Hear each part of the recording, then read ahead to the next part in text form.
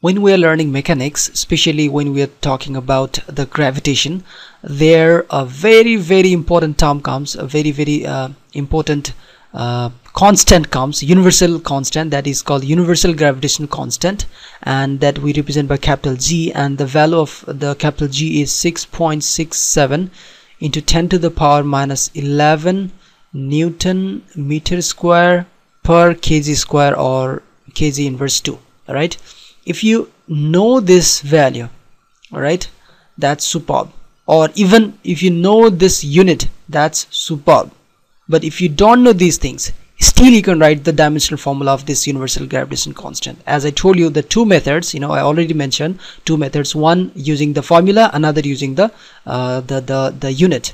By looking unit, you can easily write the dimensional formula of this universal gravitation constant. You can put the value of Newton, that is force is actually mass times acceleration. All right, so it's mass times acceleration. Unit of the acceleration is, yes, meter per second square.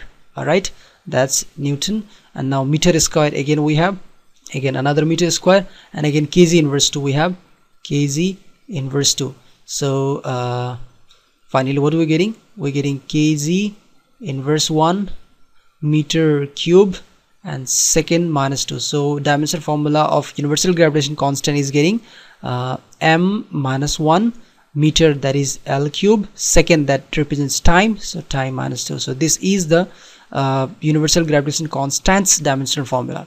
But it may happen like we don't know the unit. All right, the value is far, let's say we don't know the unit, then that time we know the universal gravitation law given by Newton, that is force in universe, the force existing between any two heavenly bodies or any two bodies is G m1 times m2 divided by the square of the distance between them. All right, so from here what you can say, that G equals to force times r square divided by m1 times m2.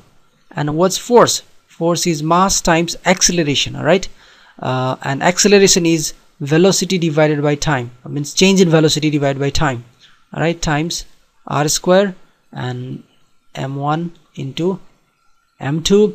And now let's put all the values. Velocity is a dimensional formula, we know. So dimensional formula of this mass is m, and dimensional formula of this velocity is length per second, so lt minus 1. All right, dimensional formula of this r square, that is distance square, that is again L square. All right, and divided by t, that is time. All right, times mass.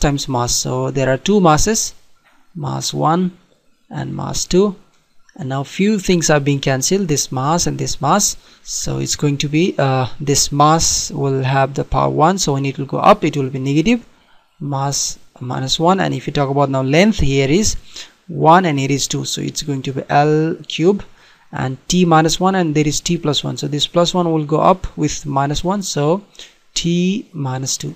So the dimensional formula of universal gravitation constant is m to the power minus 1, L to the power 3, and t minus 2. It means minus 1 dimension is in mass, 3 dimension in length, and minus 2 dimension in time. Okay.